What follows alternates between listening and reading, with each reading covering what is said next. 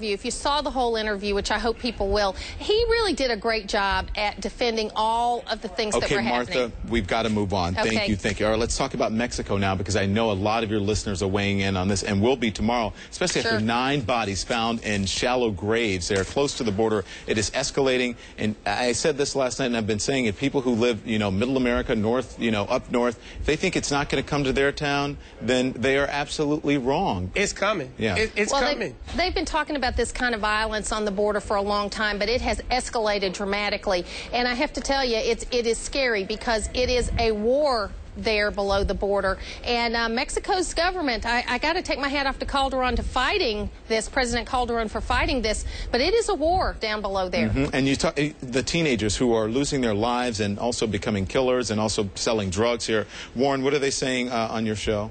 Well, this hits directly to my listeners, because when the Mexican population comes to America, they can't afford to live in the middle-class areas. They're living in the poor, rural, and urban areas, so they're having these wars. These killings have been going on in black communities for a while, and one of the things that we need to do as a community is talk about how black and brown and everybody in this country can come together, because we may have come here on different ships, but right now we're all in the same boat. Okay, real quickly, we need to talk about, this was big news at the end of the week, the NAACP lawsuit, class action lawsuit against 2 lenders. Warren.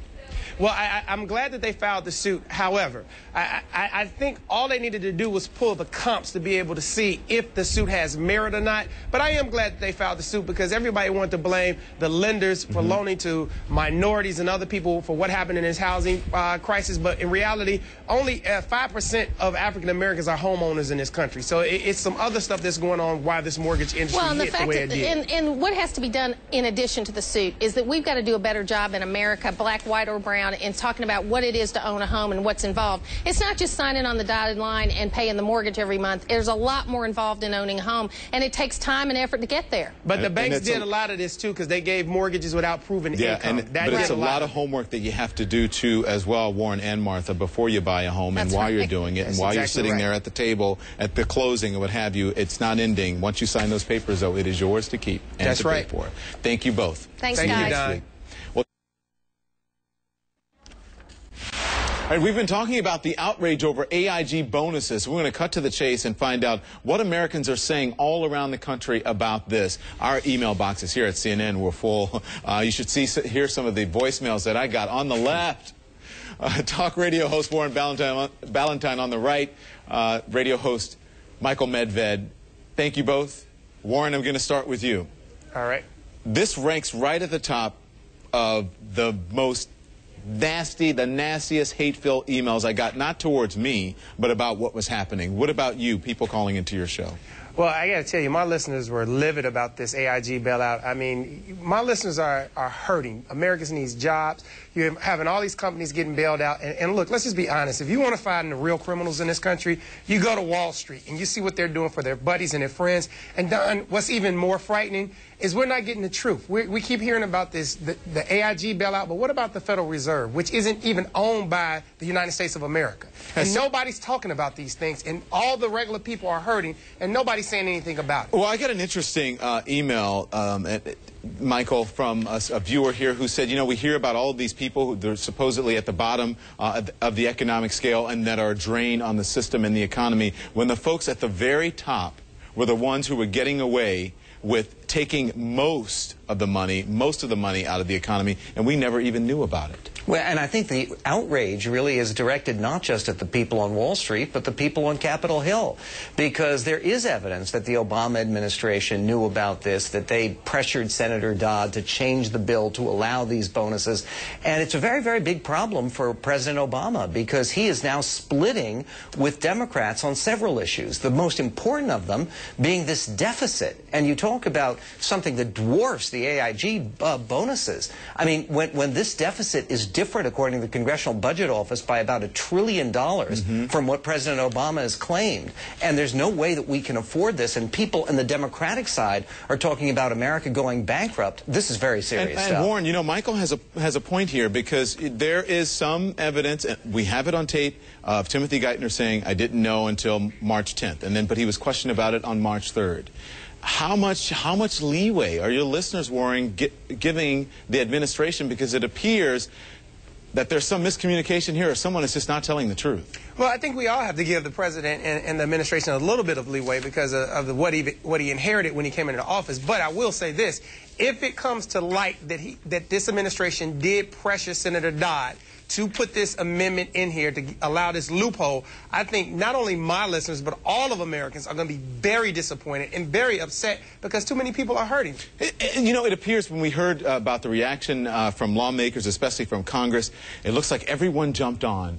Is this a mob mentality? Is this posturing, Warren, or should these people be concerned about what their constituents are saying? Look, I just hope the listeners and the viewers do not get bamboozled by these politicians. Look, I'm just going to be honest with you. As far as I'm concerned with the Congress, it's a talented 10%. The rest of them are up there just trying to get a paycheck. I'm just going to be honest with you. I think we should get rid of all of them, keep that talented 10, and get regular American citizens up there who understand what we're going through right now and get somebody that's going to fight for us. Hey, you know, Warren, I largely agree with you, but it's not that they're concerned about a paycheck. They're concerned about a contribution check. They're concerned about an earmark. You're right. They're concerned about spending public money to advance their own political future. And the American people are sick of it. This is not a Republican issue. It's not a Democratic issue. People are extraordinarily angry, and I think they're beginning to be disappointed by President Obama because things were supposed to be different. Things were supposed to be new and fresh and hopeful and full of change. It doesn't look like that's going to have to be the last word here, Warren. You got to give him time, Warren, Mike. He hasn't been in there 100 days yet. Give him time. Warren Ballentine and Michael Medved, thanks you both very much for joining us tonight here on CNN.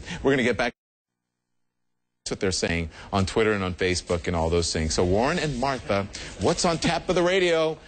Those are our radio hosts tonight. There they are. Warren Ballentine, Martha Zoller. Martha, let me start with you. Sure. My conversation with Michael Steele.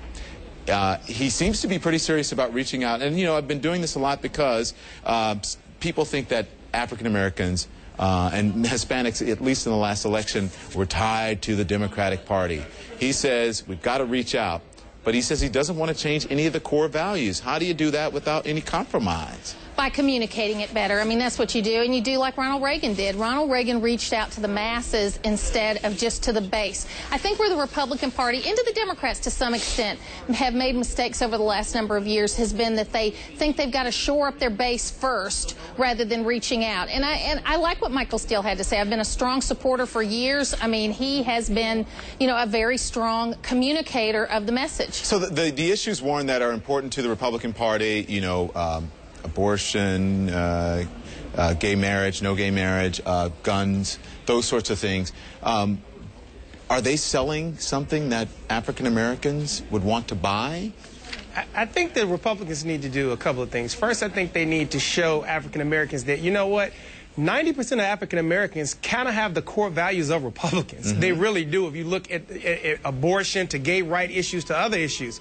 But more importantly, they have to go back and get to know the people. I mean, even with radio and television, you have some talented people who are running these companies, but they're so far up that they don't really understand what the people want.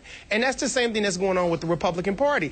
They have, you know, if I was advising them or I was in the Republican Party, I would tell them, look, go to these major cities. Let's take Chicago, for example. It's been Democratic my whole life. The schools aren't any better. The crime rate is still up. Why not give us, the Republicans, a shot? Well, they need to take it to the people. I think he says that, you know, that's what they're doing. He said the Republican Party actually is a party of Lincoln and Douglas. Abolitionists went to the Republican Party, and that's why they started, because it's a party of the people. All right, so let's move on. Let's move on. We're going to talk about something else. I want to go and talk about the Dallas story with the police officer and the football player. Warren, I know that your listeners were talking about it. Did you have this on Friday? Yeah, I did. And what were they saying about it? Because when you listen to it, it's like, oh my gosh, how insensitive can you be? Why can't you just escort them to the hospital and figure out if what they're saying is true?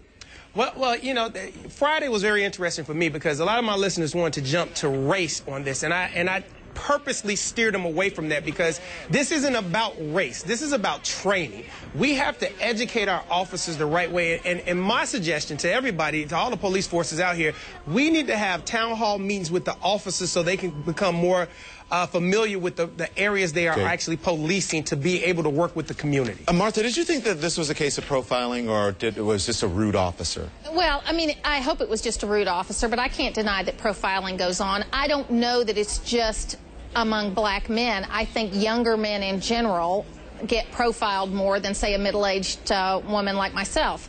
I think you're not that, middle-aged. You're so young. Go thank ahead. you, thank you. But you know what I'm saying is that I think young men